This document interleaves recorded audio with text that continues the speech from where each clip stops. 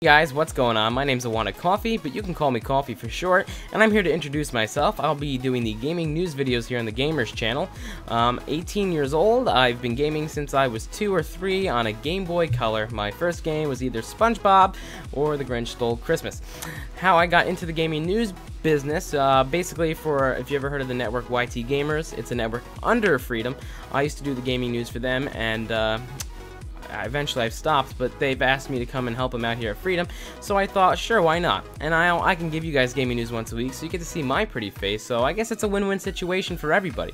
So how's the gaming news going to work? Well, as you can see down in the scrolling bar below, where it's just telling you what we're going to do, those are going to be news stories of things that I'm not going to talk about, but just, you know, like little updates, like let's say if Call of Duty got a patch, then it'll be down there instead of me taking time to talk about it.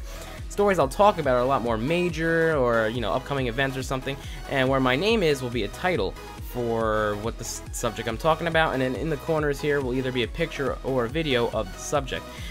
So basically that's how it's gonna work. That's all I really have to say. If you guys have any questions, put them in the comments. I'll be glad to answer. If you have any suggestions about the set, how it looks, what I should change, please don't hesitate to leave a comment.